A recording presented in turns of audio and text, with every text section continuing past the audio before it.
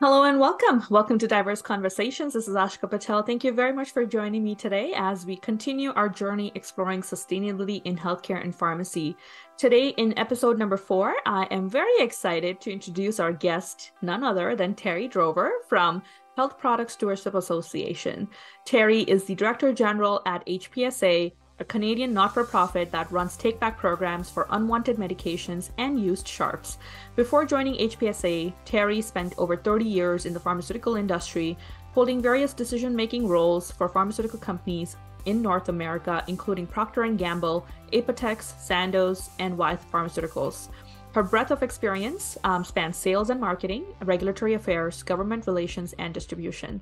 As Director General at HPSA, Terri leads the strategic direction of the team to fulfill their mission of protecting the health and safety of Canadians and the environment from the improper disposal of unwanted medications and used sharps. She's passionate about bridging the gap between healthcare and the environment, and she has been a board member of the Canadian Association for Healthcare Reimbursement, Canadian Foundation for Pharmacy, and GS1 Pharmacy Sector, a not-for-profit organization that develops and maintains global standards for business.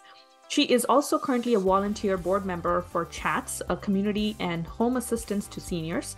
And to share more about Health Products Stewardship Association, it is basically an organization that bridges between healthcare and environment, operating take-back programs for the safe disposal of unwanted medications and used sharps in Ontario, British Columbia, Manitoba, and Prince Edward Island. They are growing their programs, and you'll hear about that from Terri shortly. Their mandate supports the preservation of the environment and the protection of communities through the facilitation of the disposal of unwanted products and by building public awareness of the need for proper and safe disposal. HPSA's members are producers, which includes owners, licensees, importers, or sellers of health products sold to consumers in regulated provinces.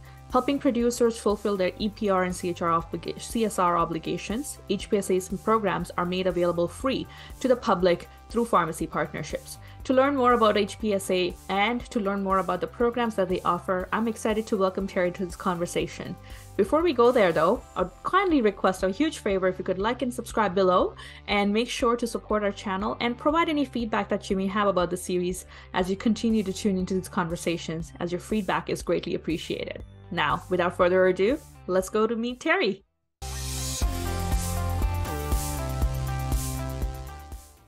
All right. Well, welcome back. And now we have Terri joining us. Terri, thank you so much for taking this time to have this conversation with us here on Diverse Conversations podcast. As I have been really looking forward to this conversation with you to really understand, the journey of medications and healthcare related waste as it travels through, and the incredible work that you're leading at Health Products Stewardship Association. So thank you again for joining us.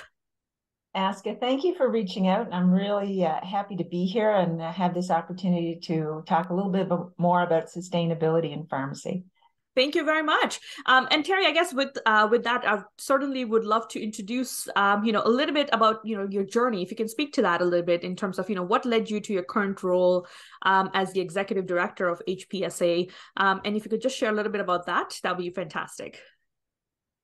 So as you can tell by my white hair, I've been around a while. So I've had a long and journeyed career, a very exciting career, predominantly in pharmaceuticals, although I did start originally in healthcare, a nursing degree and an MBA. So I spent the bulk of my time working within pharmaceutical companies, but in various roles. For example, I started in research, went into sales and marketing, and then eventually became more of an executive C-suite leader for many of the pharmaceutical companies. So also, I've always been, being raised on the east coast of Canada, I've had a close connection with the oceans and resources. So this was always a keen interest of mine to protect our natural, beautiful environment here in Canada. Absolutely. So I have to apologize. Asking my dog just came back from a walk, so you can't predict these things. That's completely fine. Don't worry about it. So I think the combination of my experience in pharmaceuticals, as well as my keen interest in the environment and obviously patient safety as a nurse, all came together with this position. So it's one of those perfect positions at the perfect point in my career.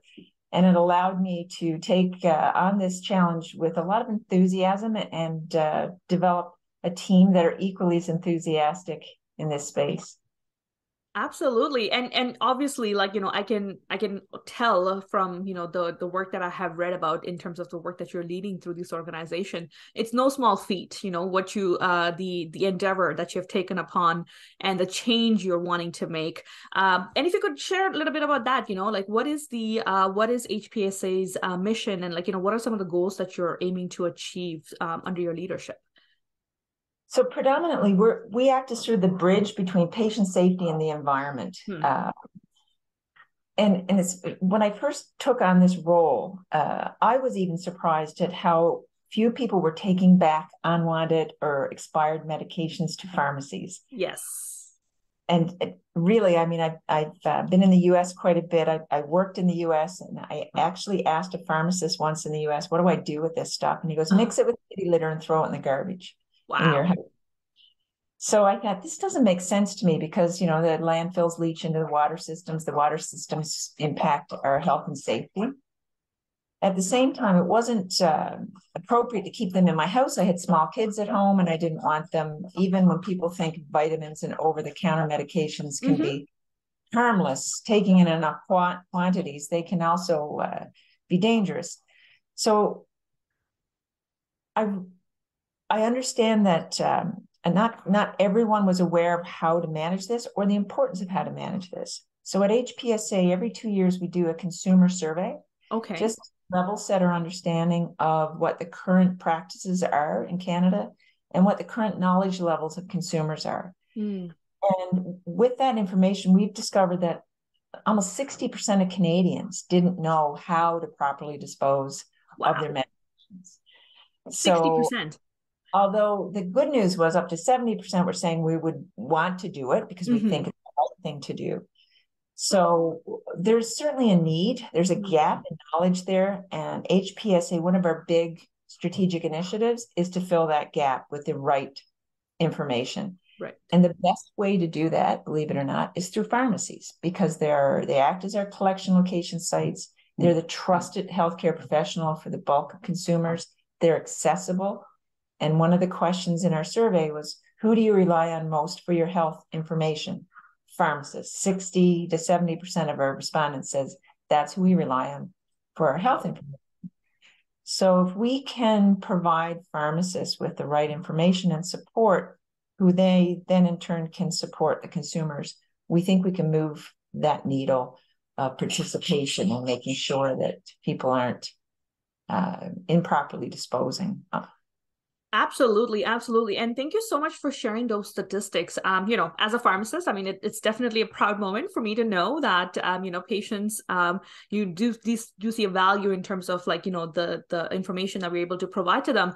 However, that said, I do know very well, even my own understanding of the medication disposal programs, or, it's just what happens to medications once they are expired, and once we send them off in this tote, I don't even know what happens. And so it, as healthcare providers, it also becomes our own responsibility as well to making sure that we understand this. And that's why I was so excited to have you on board here today, so that, we could learn a little bit about the programs that you offer and also kind of glean some insights from you. Because, before we kind of go into the programs, I think one thing that I think is always important to address is, what's the problem? And it's why is sustainability in pharmacy and in healthcare so important?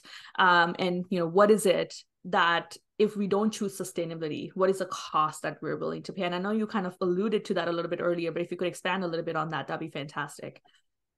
So we recently participated in an OECD webinar, and they had done quite a bit of research on the impact of pharmaceutical waste on the environment. Okay. So as I said, there's two separate issues here. There's the impact of improperly disposed waste on our environment, which inevitably impacts your health. But there's also the immediate risk of maintaining it in your household, and the risk to children, pets, what have you. Right. But speaking to the environmental impact, and this is an area where we're seeing the younger generation take a keen interest in. The OECD had done a quite a huge research, expansive research paper and published on the impacts of pharmaceuticals on the water systems and the aquatic systems. For example, they focused on hormones in the wastewater treatment and how it impacted the ability of certain aquatic species to reproduce. Wow. Impacted the reproductive capabilities, mood modifiers, how that impacted their behavior, their ability to migrate. Wow. So there's significant impact on, then of course the one everyone thinks about is antimicrobial resistance through antibiotics being dumped in wastewaters, and people eat the fish and the fish are have the metabolites of the antibiotics. So all of these things we don't often think about in Canada because we have the world's largest supply of fresh water, and we're very proud of that. But with that, I want to protect that even more to make sure that these chemicals aren't leaching either through landfills or when you flush them down the toilets, you think they're going to be treated in a wastewater facility, so they'll be fine. They don't treat for pharmaceuticals, right? The wastewater's treatment is usually for bacteria. They may add chlorine for certain other issues, but they cannot possibly filter out the thousands of molecules that are in the market that may be being flushed down the toilet. So I think people take a sense of false security when they flush down the toilet, that they're going to go through some, treatment process and they'll be fine. Exactly. So it's like washing your hands off it and it's somebody else's responsibility now. Exactly. So we were trying to impress upon consumers as well as pharmacists, for your own practice, make sure you dispose of things properly and keep them out of the waste systems. And as well as you well know, when people have medications in their home, there are certain medications you really don't want to keep in your home if you don't need them, like opioids. Yes. The minute you're no longer requiring them, or if they've expired, we need them out of there. And this is a very quick and simple way. Bring them back to your pharmacy. We'll make sure they get disposed of properly and don't end up hurting somebody or the environment. So we're really trying to emphasize that with people even when pharmacists dispense opioids, please don't keep them consumer in your home if you don't need them any longer. Bring them back here. We'll make sure they're taken care of. So those are very important things. And I think we're trying to work harder to reach consumers about these significant impacts. The fact that we've even found pharmaceutical waste in the Great Lakes in Canada, and we're about to do further research on the impacts of that on the aquatic systems in the Great Lakes as well. So we are one of the most advanced countries, ASCA. So I think we can sort of pound our chest a little bit as Canadians that we're leading the way on some of these pharmaceutical waste take-back programs. The US is a bit of a patchwork quilt of what happens. We have the second biggest sharp take-back program in the world, second France. So think about the almost 3 million kilograms of medical sharps we've kept out of landfills. That's incredible. And we don't often hear about these, right? But this is something we should definitely be proud of, and we need to further, make sure that any of the remaining sharps that are not potentially going through these take-back programs are entering into that system to protect, our landfills, our people who are working in those landfills, and everyone else involved. Thank you so much, Terri, for sharing that. And I think this is the beauty of these conversations, is we raise this awareness and we share these insights, especially the expertise that you bring to this table, because oftentimes, a lot of the times, as we were talking about earlier, we kind of focus on our own little action and our own little world, and we forget that our actions have consequences that far reach our household. For case in point about how medication waste flushed down can enter into our water system. It's not being treated for right reasons, because there's thousands of molecules, as you mentioned. So it's not like they can treat the water for that, because we would not have water, I think, at that point, because the processing will take so long. At least that's my understanding of it. But this is great to hear that at least we're going in that right direction, where we're creating these research programs, and I think research builds that evidence for us to then say, hey, this is what we are doing. And I think that kind of leads me to my next question for you is, how is HPSA addressing these challenges, and what are some of the programs and services that you provide to Canadians? Because I know you have operations throughout Canada now, so I would love to hear that and kind of share that with our audience as well. So we currently operate in 4 provinces, and by 2025, we'll be in 3 additional provinces. Wow. So we'll be quasi-national at that point. Some of the things we've done, first and foremost, we provide free medical sharps containers to any consumer in Canada that requires one if they're injecting at home. Mm-hmm. Those sharps containers are made of recycled materials. So mm-hmm. we're trying to walk the walk as well, and look at our own sustainability practices internally. We partner with a number of interested patient advocacy groups, like we're partnering with Drug Free Kids Canada. We've done it in the past to do a survey. Where are you keeping your medications? How are you disposing of your medications? The importance of getting them out of your house. Yes. We both have a common goal with regards to. We also do campaigns, and we put a lot of effort and sophistication behind the promotion of those media campaigns. So in August, we'll have a drug drop-off month. And we promote this on media. You'll see it in bus shelters, clean out your cabinets, bring everything back to your pharmacies. We've had the support of many of our members, some of our bigger member companies like Apotex, which is a very large generic company. Yes. They're promoting it on their intranet as well as on their social media sites. We have a number of other members that reached out to us and said, we really want to get on board and promote that as well. So we do these promotion campaigns that the pharmacists that are a part of our program and act as our collection location sites really appreciate that, because they can prepare. Yes. They know they're going to have an influx of medication, and then it slows down, and they know that I've collected most of that now, and I won't have to continually do that as part of my daily business. Right.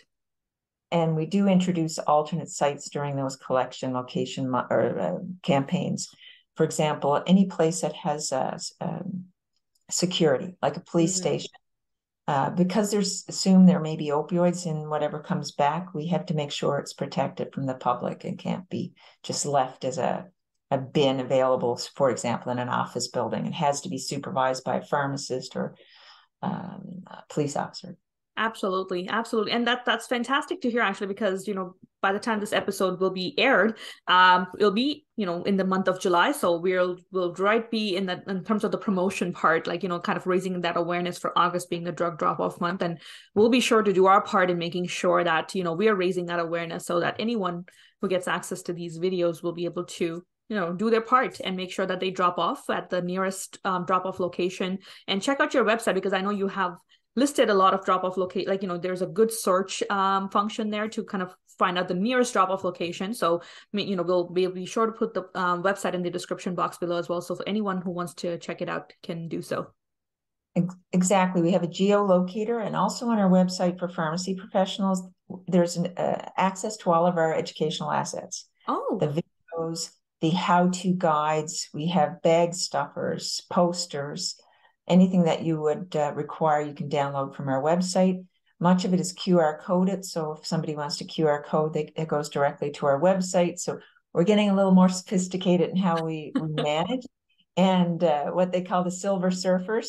And we know that the consumer group are also getting equally sophisticated and are now reaching out to us and saying, I just want the QR code so I can access your website. So the other thing we're doing when we roll out new programs, ASCA, which is very important, we have 2 new programs being rolled out in New Brunswick and Quebec, is we're sending out surveys to the pharmacists to get a level set of our understanding. What do you currently do in your pharmacy? So we can roll out a program that will be the least disruptive to your business processes. Right. This is going to be very helpful and something new we haven't done before. Absolutely. So, and the other one thing I wanted to mention to you is we've worked with the University of Toronto on a sustainability assessment audit tool for Yes. pharmacy. So this is very exciting. So a pharmacist thinks, I want to become more sustainable. I want to know where I am now and how I can move the gauge, so to speak, on becoming more sustainable. This self-assessment tool was developed, I think it was by Leeds University and U of T, and it references all of the questions, all of the topics about becoming a sustainable pharmacy, and leads you in a decision tree. If you say, no, I'm not doing that, and then it will say, well, here are some resources to help you improve on that, which is quite exciting. So that is definitely exciting, and would love to we'll definitely be sure, to make sure we share reference to that website, so that if anyone wants to have a look at that assessment tool, and because I think this is actually one of the questions that I had for you was, how can pharmacy professionals and other healthcare providers, for that matter, choose sustainability, environment protection, think of all those factors as, we practice day to day in our clinical practice. And I think this tool would be a significant help. And I would, if I may dare say so, it might be one of the first tools out there to actually do a self-assessment, to kind of gauge our own blind spots and our own understanding of sustainability and how our actions are impacting that. So thank you for sharing that.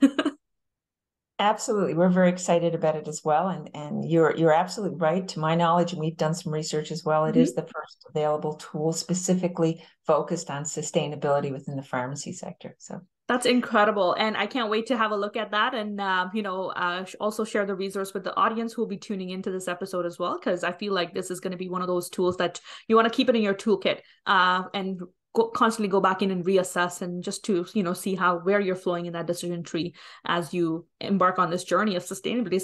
It's a huge journey, right? It's changing the way we think and we process, and our workflow changes to significantly as well. So change management and having a tool that helps us guide that change would be critical.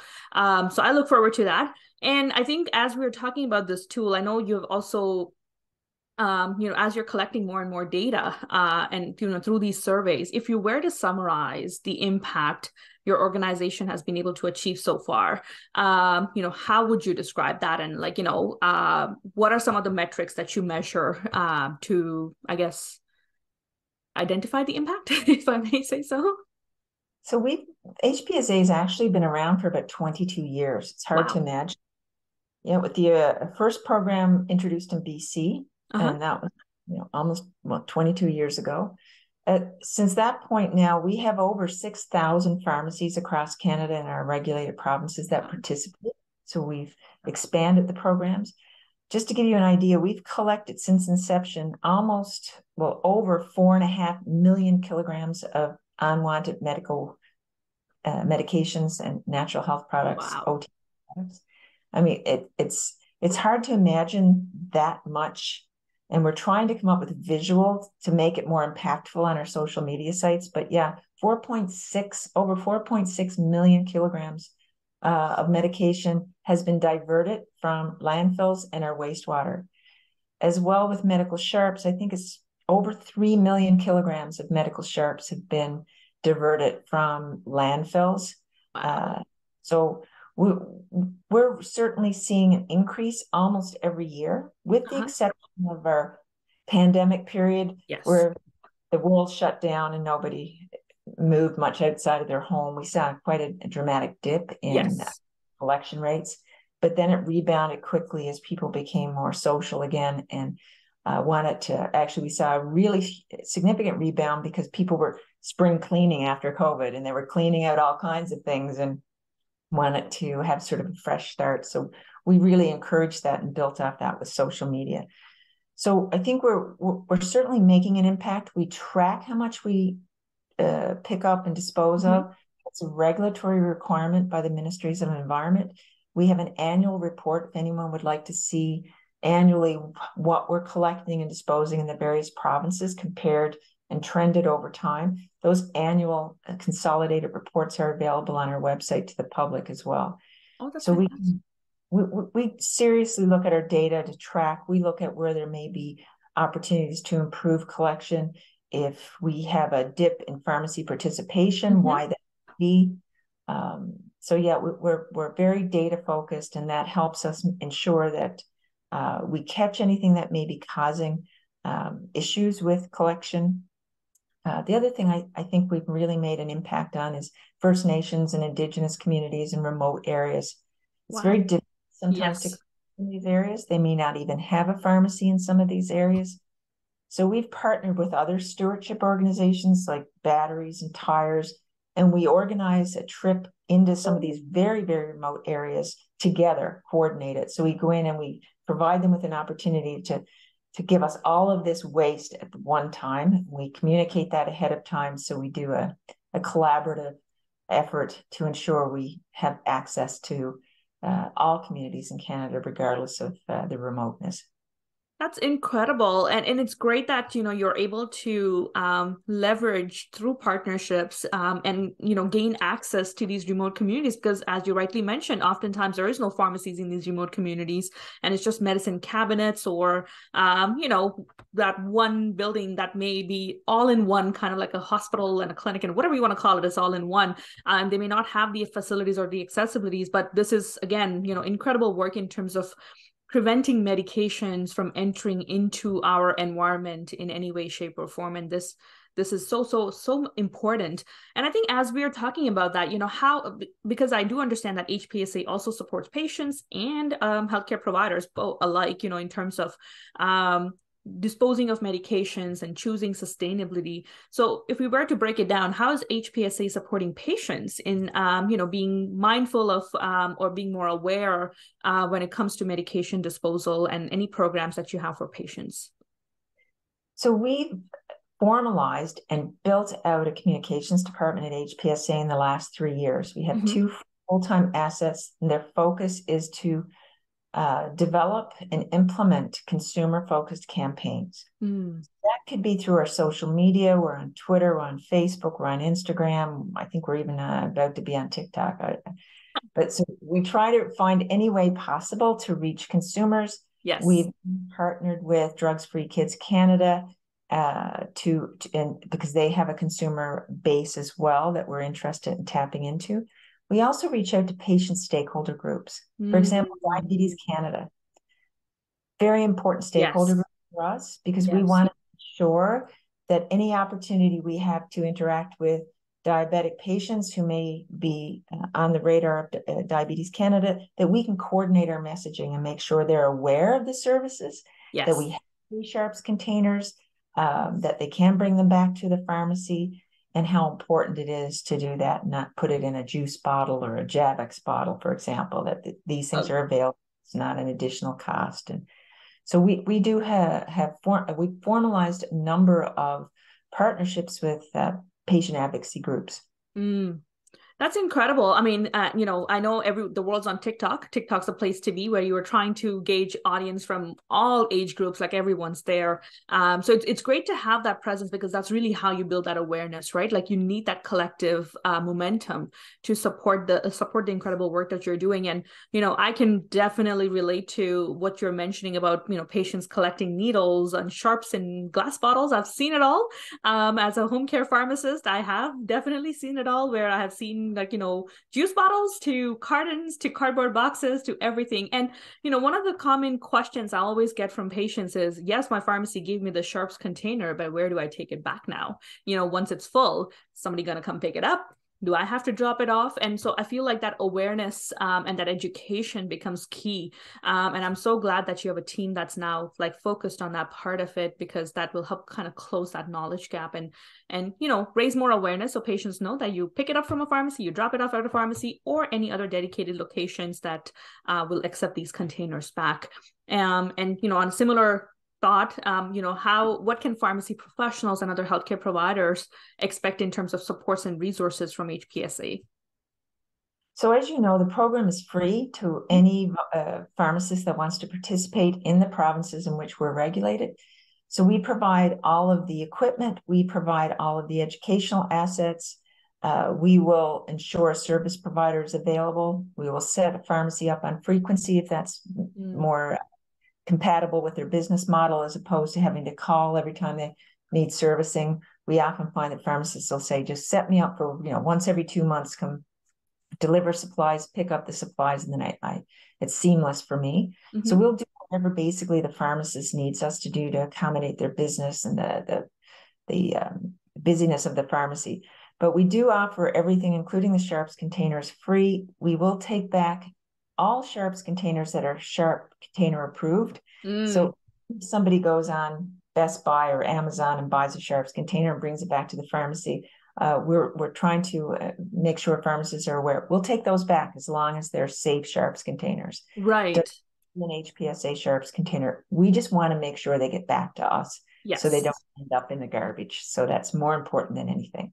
What we won't take back, and we encourage pharmacists not to take back, to your point, are the juice bottles because it's a safety issue, as you know, they could be a biohazard. So we advise patients, here, take the sharps container, you take all those needles, you put them in the sharps container, and then you bring them back to the pharmacy so we can make sure that they're safely disposed of from both the consumer's point of view as well as the pharmacist's point of view. Absolutely. And thank you very much for sharing that, because, reflecting back on my community pharmacy experience, and, I've had my share, I wouldn't say that many instances, but I have had my share where, patients would come in with those glass bottles and I'll be like, not taking that for sure. But at the same time, there are some other containers that may not look like the yellow containers that we are so traditionally used to seeing.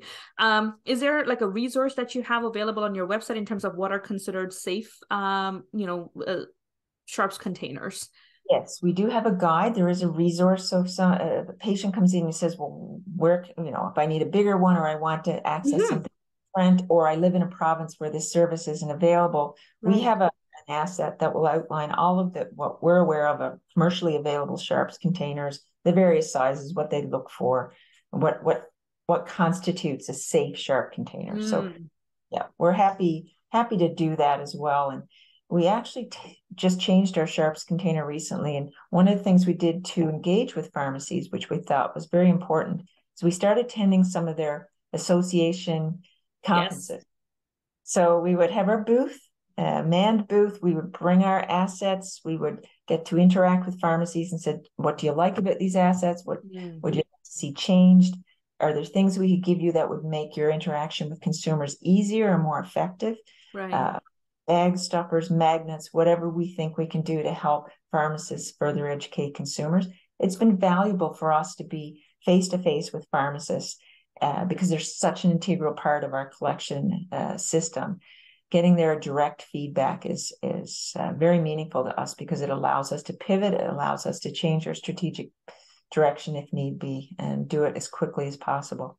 Absolutely. And, kudos to you and your organization as well for involving that stakeholder, that critical stakeholder into these conversations, because really that's how you truly build successful, projects and complete them, right? Because if there's something of a sticking point that's really not pushing the needle forward, then we want to address it rather sooner than later. And, I would say I commend you for, taking those surveys, especially with pharmacists and pharmacy professionals, to kind of understand, what is it that can be done better to kind of help accommodate with the workflow.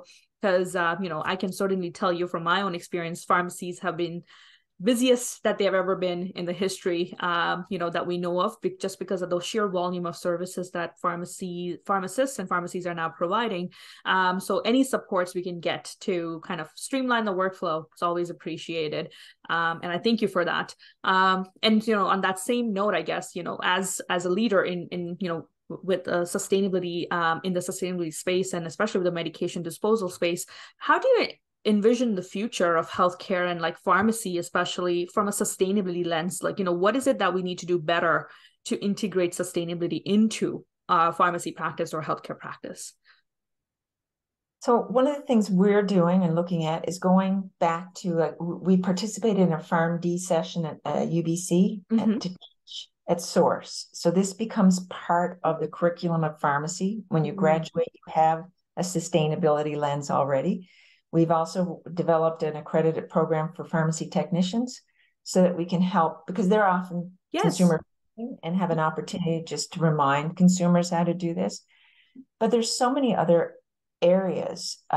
We have some thought leaders that are really leading the way in sustainability practice that have partnered with us. Just looking at your carbon footprint, and some of the interesting things I've read about are sustainable prescribing. Yes.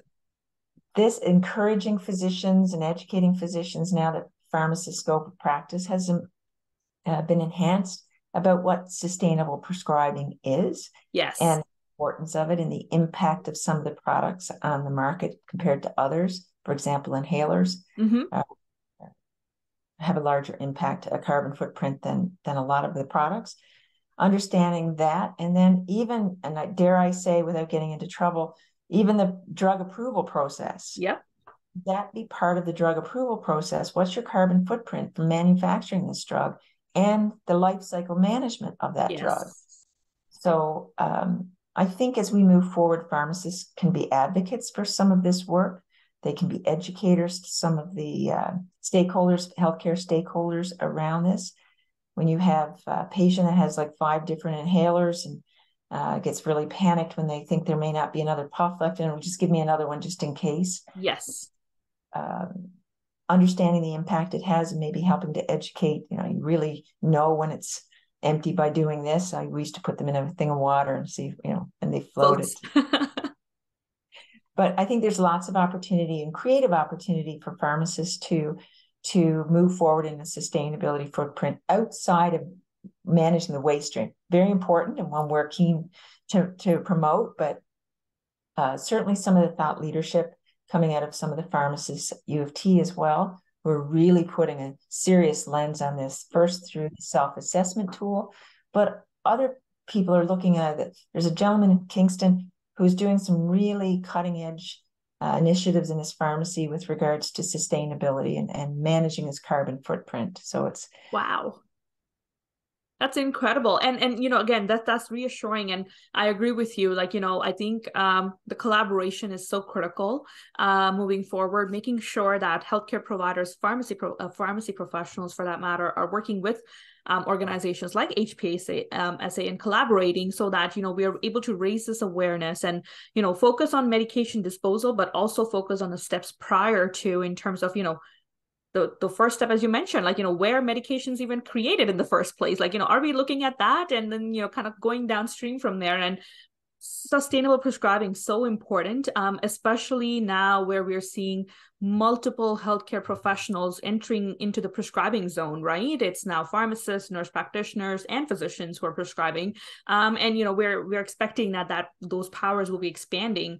And as those powers, with power comes responsibility, right?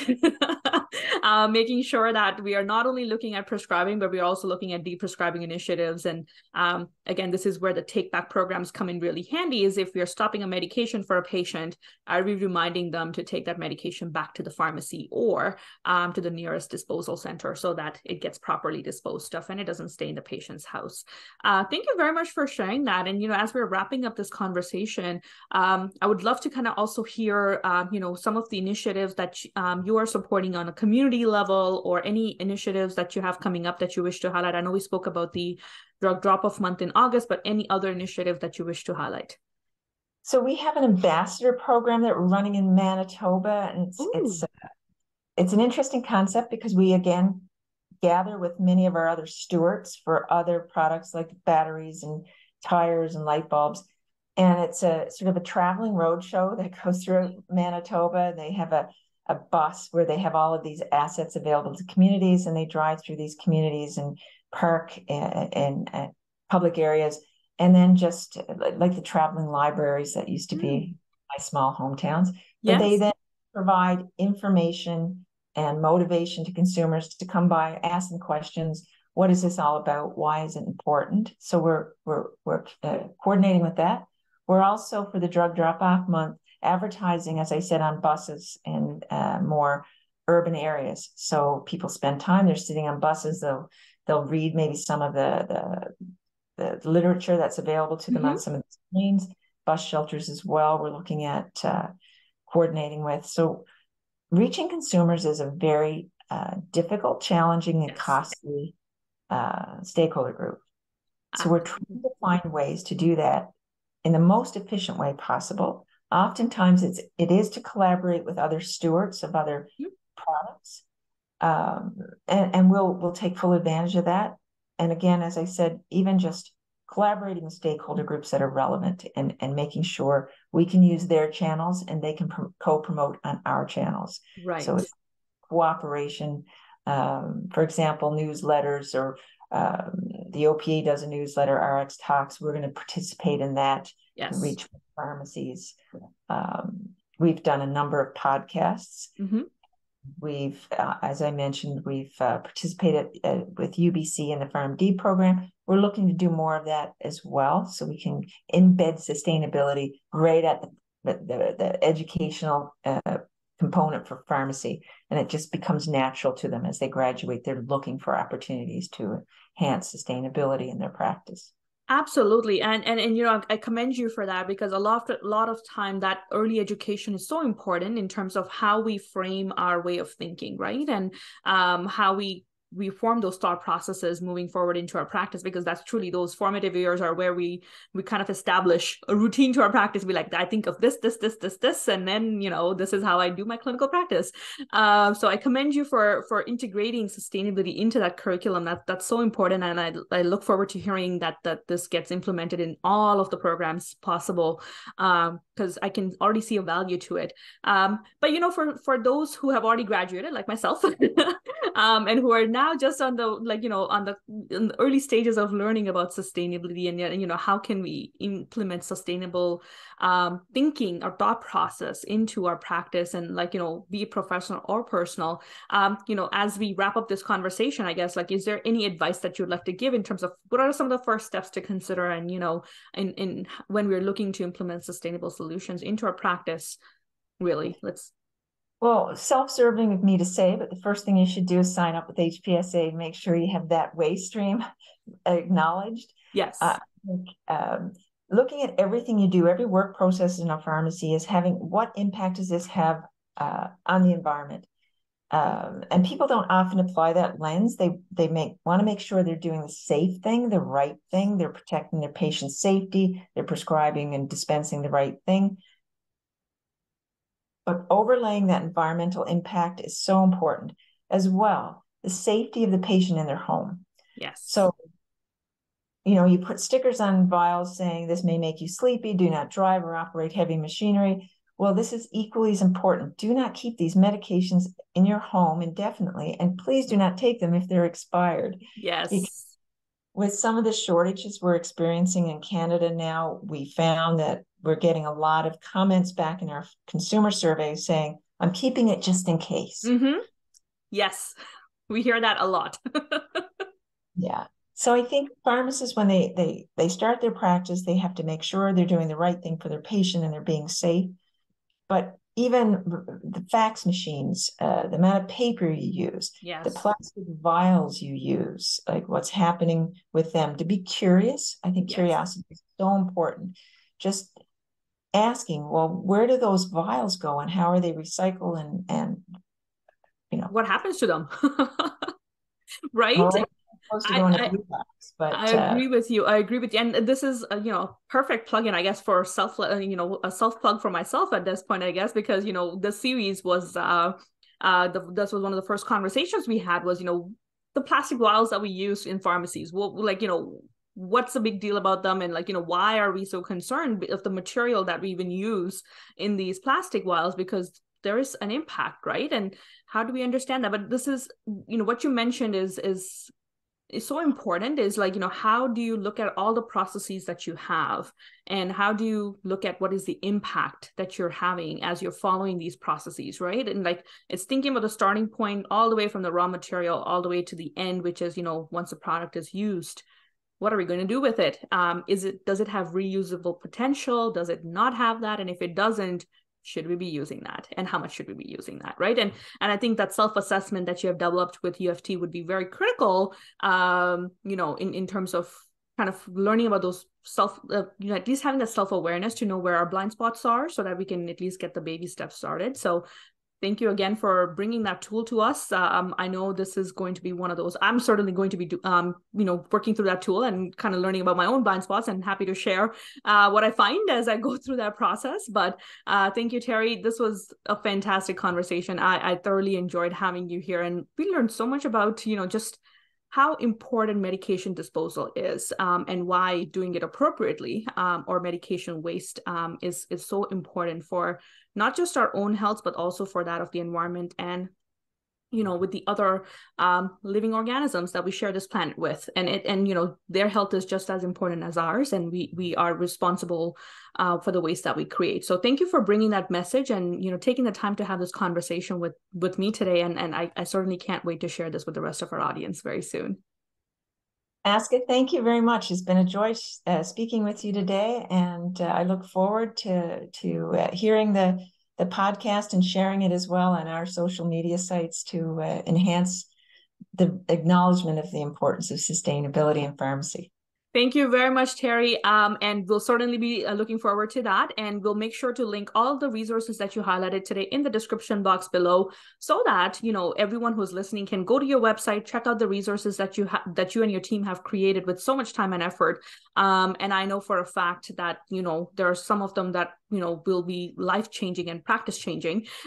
So we really look forward to that. But thank you again. And, I look forward to continuing these conversations down the road in the near future to, learn more about the impact you'll be able to achieve as you grow this program across the country. Thank you again. Thanks, Aska. Bye-bye. All right. Bye-bye. Take care. Before we move forward, I just want to also acknowledge Ecolopharm for being our sponsor for the series, where we'll be speaking about sustainability in healthcare and in pharmacy. Ecolopharm is a leader in sustainable development. Ecolopharm was the first company to offer pharmacies eco-friendly packaging products for dispensing medications. Their expertise consists in designing and manufacturing the most innovative, sustainable, and eco-friendly packaging solutions in order to help pharmacies reduce their environmental impact. So make sure Ecolopharm has always stood for innovative packaging for a greener future.